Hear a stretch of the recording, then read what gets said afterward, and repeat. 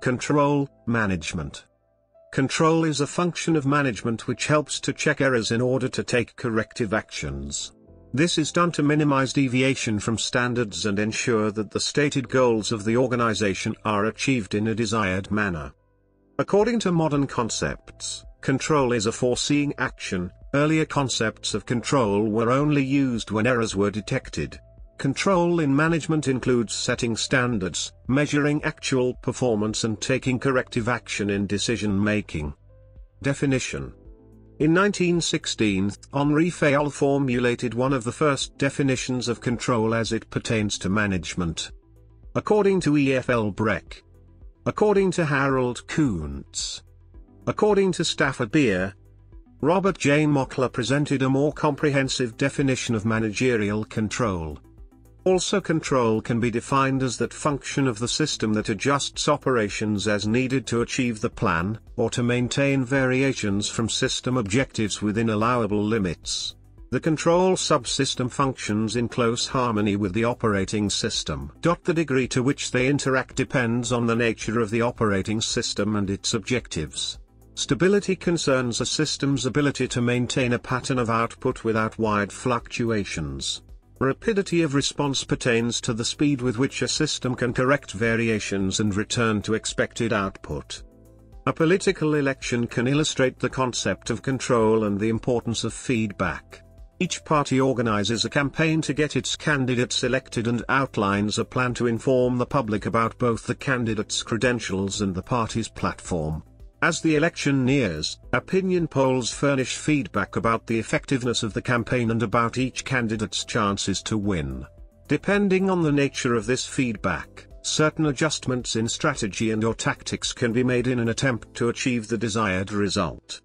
From these definitions it can be stated that there is close link between planning and controlling. Planning is a process by which an organization's objectives and the methods to achieve the objectives are established, and controlling is a process which measures and directs the actual performance against the planned goals of the organization. Thus, goals and objectives are often referred to as Siamese twins of management. The managerial function of management and correction of performance in order to make sure that enterprise objectives and the goals devised to attain them being accomplished. Characteristics. Elements. The four basic elements in a control system are: they occur in the same sequence and maintain consistent relationships to each other in every system. The first element is the characteristic or condition of the operating system to be measured. Specific characteristics are selected because a correlation exists between them and the system's performance. A characteristic can be the output of the system during any stage of processing, for example the heat energy produced by a furnace, or it may be a condition that is the result of the system, for example the temperature in the room which has changed because of the heat generated by the furnace. In an elementary school system, the hours a teacher works or the gain in knowledge demonstrated by the students on a national examination are examples of characteristics that may be selected for measurement, or control.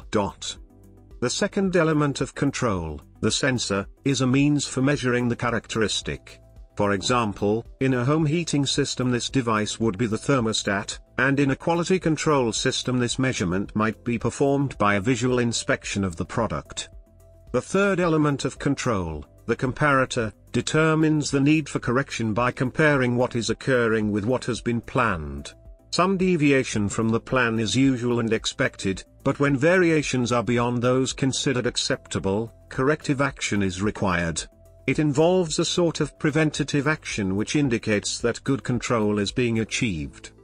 The fourth element of control, the activator, is the corrective action taken to return the system to its expected output. The actual person, device, or method used to direct corrective inputs into the operating system may take a variety of forms.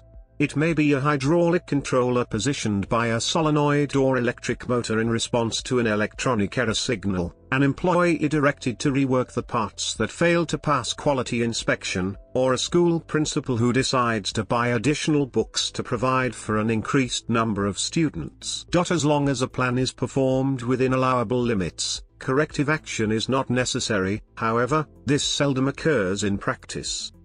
Information is the medium of control, because the flow of sensory data and later the flow of corrective information allow a characteristic or condition of the system to be controlled.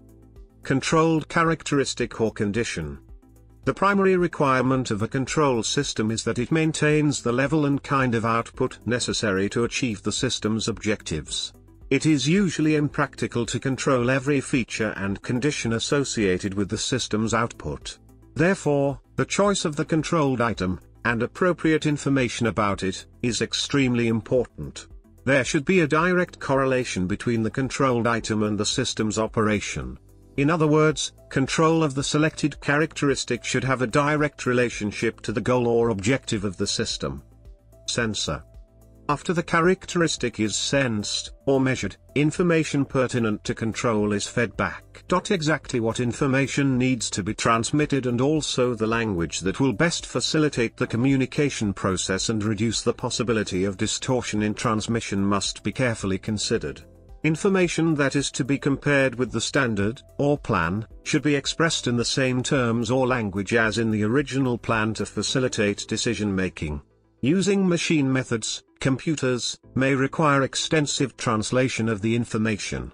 Since optimal languages for computation and for human review are not always the same, the relative ease of translation may be a significant factor in selecting the units of measurement or the language unit in the sensing element. In many instances, the measurement may be sampled rather than providing a complete and continuous feedback of information about the operation. A sampling procedure suggests measuring some segment or portion of the operation that will represent the total. Comparison with standard. In a social system, the norms of acceptable behavior become the standard against which so-called deviant behavior may be judged. Regulations and laws provide a more formal collection of information for society. Social norms change, but very slowly. In contrast, the standards outlined by a formal law can be changed from one day to the next through revision, discontinuation, or replacement by another. Information about deviant behavior becomes the basis for controlling social activity. Output information is compared with the standard or norm and significant deviations are noted. In an industrial example, frequency distribution, a tabulation of the number of times a given characteristic occurs within the sample of products being checked, may be used to show the average quality, the spread, and the comparison of output with a standard. If there is a significant and uncorrectable difference between output and plan, the system is out of control. This means that the objectives of the system are not feasible in relation to the capabilities of the present design. Either the objectives must be re-evaluated or the system redesigned to add new capacity or capability. For example, drug trafficking has been increasing in some cities at an alarming rate. The citizens must decide whether to revise the police system so as to regain control, or whether to modify the law to reflect a different norm of acceptable behavior. Implementer. The activator unit responds to the information received from the comparator and initiates corrective action. If the system is a machine-to-machine system, the corrective inputs, decision rules, are designed into the network. When the control relates to a man-to-machine or man-to-man system, however, the individuals in charge must evaluate, 1. The accuracy of the feedback information, 2. The significance of the variation, and, 3. What corrective inputs will restore the system to a reasonable degree of stability. Once the decision has been made to direct new inputs into the system, the actual process may be relatively easy. A small amount of energy can change the operation of jet airplanes, automatic steel mills, and hydroelectric power plants. The pilot presses a button, and the landing gear of the airplane goes up or down. The operator of a steel mill pushes a lever, and a ribbon of white-hot steel races through the plant. A worker at a control board directs the flow of electrical energy throughout a regional network of stations and substations. It takes but a small amount of control energy to release or stop large quantities of input. The comparator may be located far from the operating system, although at least some of the elements must be in close proximity to operations. For example, the measurement, the sensory element, is usually at the point of operations. The measurement information can be transmitted to a distant point for comparison with the standard comparator, and when deviations occur, the correcting input can be released from the distant point. However, the input activator will be located at the operating system. This ability to control from afar means that aircraft can be flown by remote control, dangerous manufacturing processes can be operated from a safe distance, and national organizations can be directed from centralized headquarters in Dublin, Ireland. Process. Step 1. Establishment of standard. Standards are the criteria against which actual performance will be measured. Standards are set in both quantitative and qualitative terms. Step 2. Measurement of actual performance. Performance is measured in an objective and reliable manner. It should be checked in the same unit in which the standards are set. Step 3. Comparing actual performance with standards. This step involves comparing the actual performance with standards laid down in order to find the deviations. For example, performance of a salesman in terms of units sold in a week can be easily measured against the standard output for the week. Step 4. Analysis the cause of deviations. Managers must determine why standards were not met. This step also involves determining whether more control is necessary or if the standard should be changed. Step 5. Taking corrective action.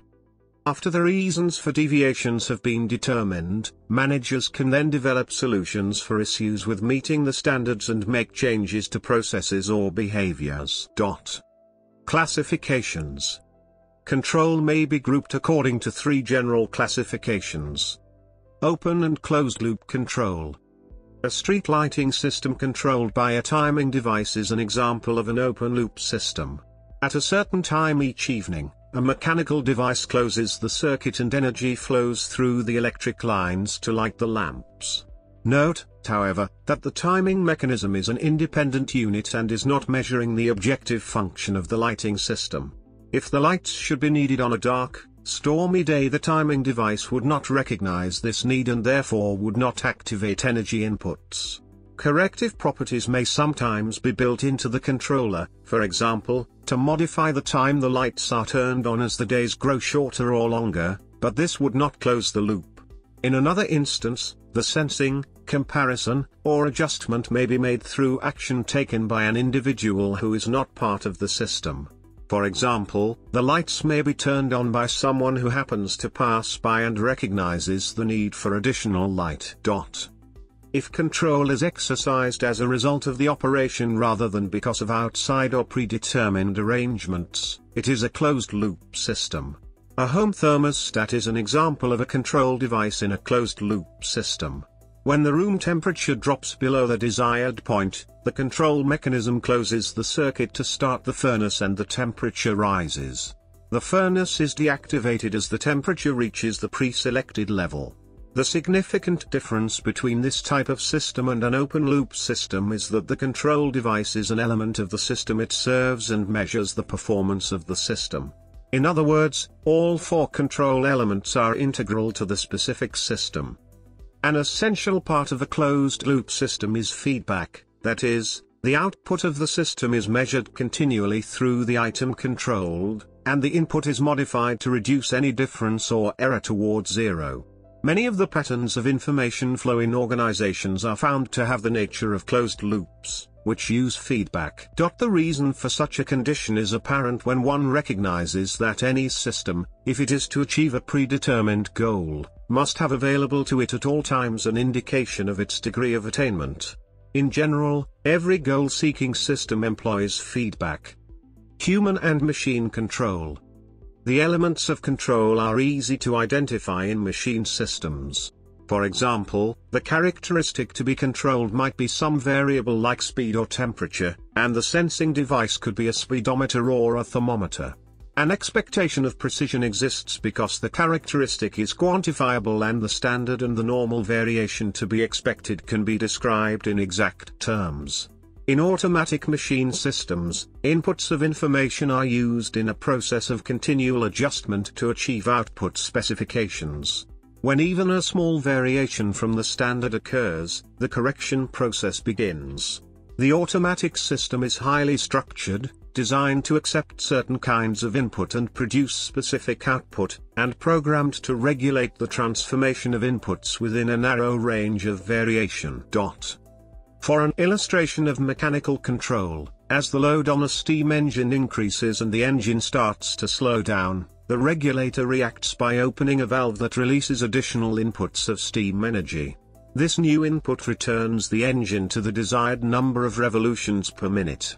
This type of mechanical control is crude in comparison to the more sophisticated electronic control systems in everyday use. Consider the complex missile guidance systems that measure the actual course according to predetermined mathematical calculations and make almost instantaneous corrections to direct the missile to its target. Machine systems can be complex because of the sophisticated technology, whereas control of people is complex because the elements of control are difficult to determine. In human control systems, the relationship between objectives and associated characteristics is often vague. The measurement of the characteristic may be extremely subjective, the expected standard is difficult to define, and the amount of new inputs required is impossible to quantify. To illustrate, let us refer once more to a formalized social system in which deviant behavior is controlled through a process of observed violation of the existing law, sensing, court hearings and trials, comparison with standard, incarceration when the accused is found guilty, correction, and release from custody after rehabilitation of the individual has occurred. The speed limit established for freeway driving is one standard of performance that is quantifiable, but even in this instance, the degree of permissible variation and the amount of the actual variation are often a subject of disagreement between the patrolman and the suspected violator. The complexity of society is reflected in many laws and regulations, which establish the general standards for economic, political, and social operations. A citizen may not know or understand the law and consequently would not know whether or not he was guilty of a violation. Most organized systems are some combination of man and machine. Some elements of control may be performed by machine whereas others are accomplished by man. In addition, some standards may be precisely structured whereas others may be little more than general guidelines with wide variations expected in output. Man must act as the controller when measurement is subjective and judgment is required. Machines such as computers are incapable of making exceptions from the specified control criteria regardless of how much a particular case might warrant special consideration. A pilot acts in conjunction with computers and automatic pilots to fly large jets. In the event of unexpected weather changes, or possible collision with another plane, he must intercede and assume direct control. Organizational and operational control. The concept of organizational control is implicit in the bureaucratic theory of Max Weber. Associated with this theory are such concepts as span of control, closeness of supervision, and hierarchical authority. Weber's view tends to include all levels or types of organizational control as being the same. More recently, writers have tended to differentiate the control process between that which emphasizes the nature of the organizational or systems design and that which deals with daily operations. To illustrate the difference, we evaluate the performance of a system to see how effective and efficient the design proved to be or to discover why it failed.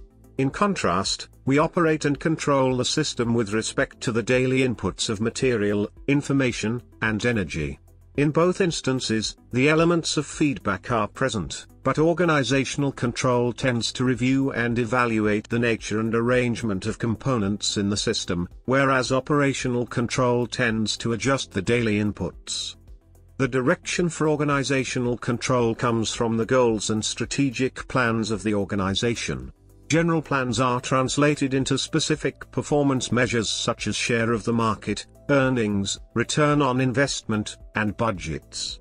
The process of organizational control is to review and evaluate the performance of the system against these established norms. Rewards for meeting or exceeding standards may range from special recognition to salary increases or promotions. On the other hand, a failure to meet expectations may signal the need to reorganize or redesign. In organizational control, The approach used in the program of review and evaluation depends on the reason for the evaluation, that is it because the system is not effective, accomplishing its objectives? Is the system failing to achieve an expected standard of efficiency? Is the evaluation being conducted because of a breakdown or failure in operations? Is it merely a periodic audit and review process? When a system has failed or is in great difficulty, special diagnostic techniques may be required to isolate the trouble areas and to identify the causes of the difficulty. It is appropriate to investigate areas that have been troublesome before or areas where some measure of performance can be quickly identified. For example, if an organization's output backlog builds rapidly, it is logical to check first to see if the problem is due to such readily obtainable measures as increased demand or to a drop in available man-hours. When a more detailed analysis is necessary, a systematic procedure should be followed. In contrast to organizational control, operational control serves to regulate the day-to-day output relative to schedules, specifications, and costs. Is the output of product or service the proper quality and is it available as scheduled? Are inventories of raw materials, goods in process, and finished products being purchased and produced in the desired quantities? Are the costs associated with the transformation process in line with cost estimates? Is the information needed in the transformation process available in the right form and at the right time? Is the energy resource being utilized efficiently? The most difficult task of management concerns monitoring the behavior of individuals, comparing performance to some standard, and providing rewards or punishment as indicated. Sometimes this control over people relates entirely to their output. For example, a manager might not be concerned with the behavior of a salesman as long as sales were as high as expected. In other instances, close supervision of the salesman might be appropriate if achieving customer satisfaction were one of the sales organization's main objectives. The larger the unit, the more likely that the control characteristic will be related to some output goal. It also follows that if it is difficult or impossible to identify the actual output of individuals, it is better to measure the performance of the entire group. This means that individuals' levels of motivation and the measurement of their performance become subjective judgments made by the supervisor. Controlling output also suggests the difficulty of controlling individuals' performance and relating this to the total system's objectives. Problems.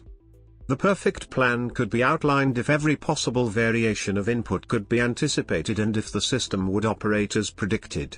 This kind of planning is neither realistic, economical, nor feasible for most business systems. If it were feasible, planning requirements would be so complex that the system would be out of date before it could be operated. Therefore, we design control into systems. This requires more thought in the system's design but allows more flexibility of operations and makes it possible to operate a system using unpredictable components and undetermined input. Still, the design and effective operation of control are not without problems. The objective of the system is to perform some specified function. The objective of organizational control is to see that the specified function is achieved. The objective of operational control is to ensure that variations in daily output are maintained within prescribed limits. It is one thing to design a system that contains all of the elements of control, and quite another to make it operate true to the best objectives of design. Operating in control or with plan does not guarantee optimum performance. For example, the plan may not make the best use of the inputs of materials, energy, or information. In other words, the system may not be designed to operate efficiently.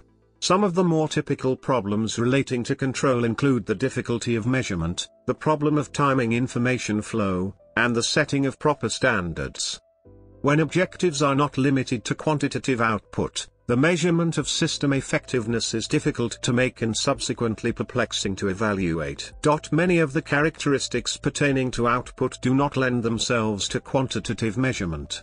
This is true particularly when inputs of human energy cannot be related directly to output. The same situation applies to machines and other equipment associated with human involvement, when output is not in specific units.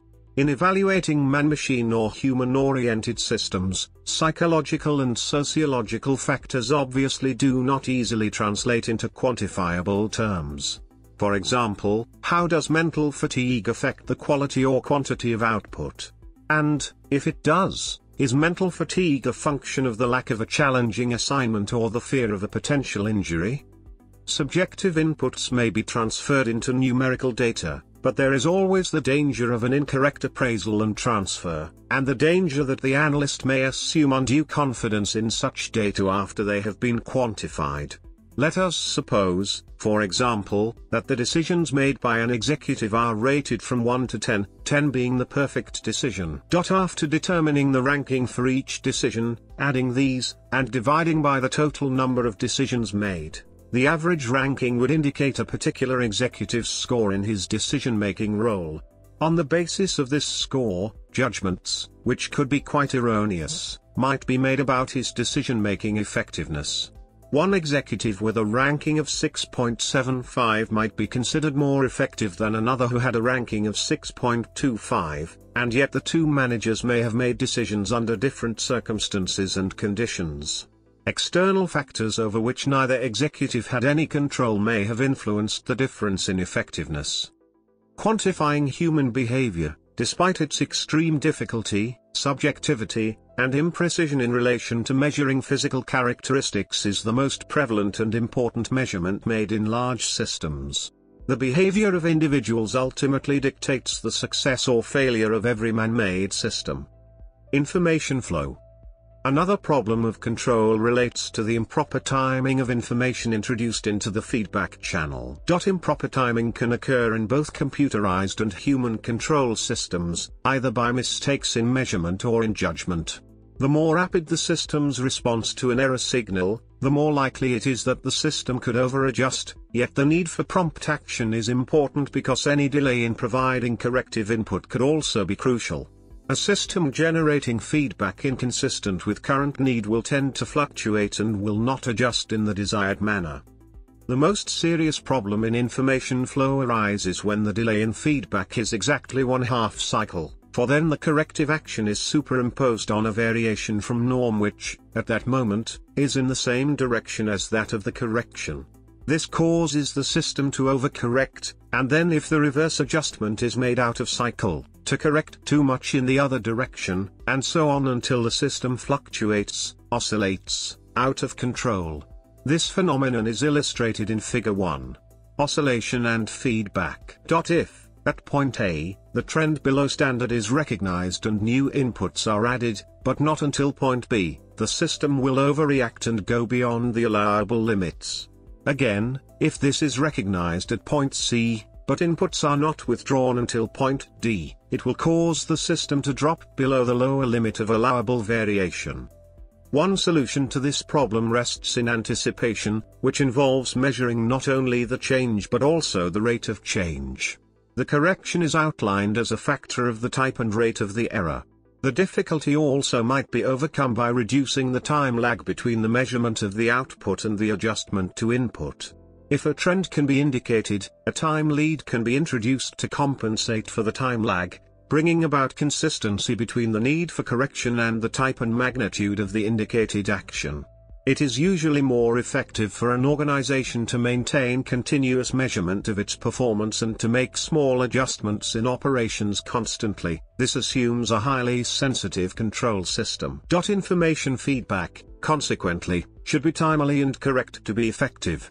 That is, the information should provide an accurate indication of the status of the system. Setting standards. Setting the proper standards or control limits is a problem in many systems. Parents are confronted with this dilemma in expressing what they expect of their children, and business managers face the same issue in establishing standards that will be acceptable to employees. Some theorists have proposed that workers be allowed to set their own standards, on the assumption that when people establish their own goals, they are more apt to accept and achieve them. Standards should be as precise as possible and communicated to all persons concerned. Moreover, communication alone is not sufficient, understanding is necessary. In human systems, standards tend to be poorly defined and the allowable range of deviation from standard also indefinite. For example, how many hours each day should a professor be expected to be available for student consultation? Or, what kind of behavior should be expected by students in the classroom? Discretion and personal judgment play a large part in such systems, to determine whether corrective action should be taken. Perhaps the most difficult problem in human systems is the unresponsiveness of individuals to indicated correction. This may take the form of opposition and subversion to control, or it may be related to the lack of defined responsibility or authority to take action. Leadership and positive motivation then become vital ingredients in achieving the proper response to input requirements. Most control problems relate to design, thus the solution to these problems must start at that point. Automatic control systems, provided that human intervention is possible to handle exceptions, offer the greatest promise. There is a danger, however, that we may measure characteristics that do not represent effective performance, as in the case of the speaker who requested that all of the people who could not hear what he was saying should raise their hands, or that improper information may be communicated. Importance of control.